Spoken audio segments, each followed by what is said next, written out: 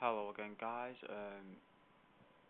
today I'm going to be showing you how to get the wobbly windows effect on Ubuntu 14.04 LTS.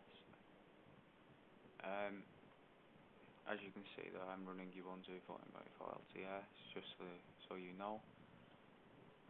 Right, the first step that you do is install this here, compizconfig-settings-manager, and you can get that from either the Ubuntu Software Center or through a terminal, which I'll have the commands in the description of this video on how to install compiz through a terminal.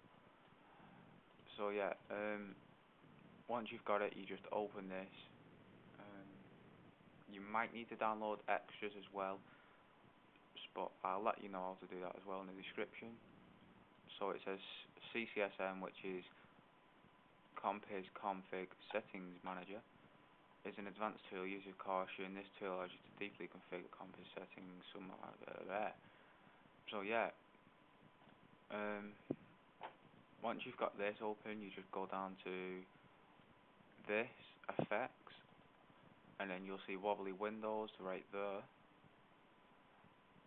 First, make sure animations is ticked up there, which it normally will be anyway, and then just hit wobbly windows, and your computer might freeze for a minute, and then it'll refresh.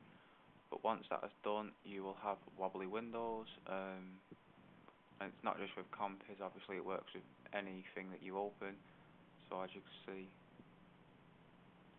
and for people that don't know what wobbly windows is, I will just quickly show you what it's like without wobbly windows, or what it's like when you first install Ubuntu or any Linux distro.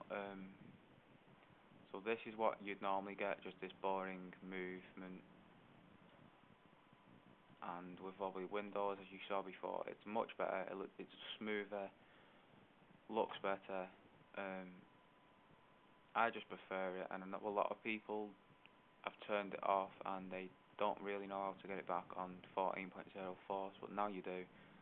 And yeah, thanks for watching this video. I'll be making more videos soon on how to get different stuff on Ubuntu. Also, there's an XBMC video coming out soon, which you get all the latest movies from the cinema, etc. But that is copyright, so I can't do that at the minute. But yeah, I made a Skype video, how to get Skype for Ubuntu, which you guys may have already saw. If not, make sure to check that out.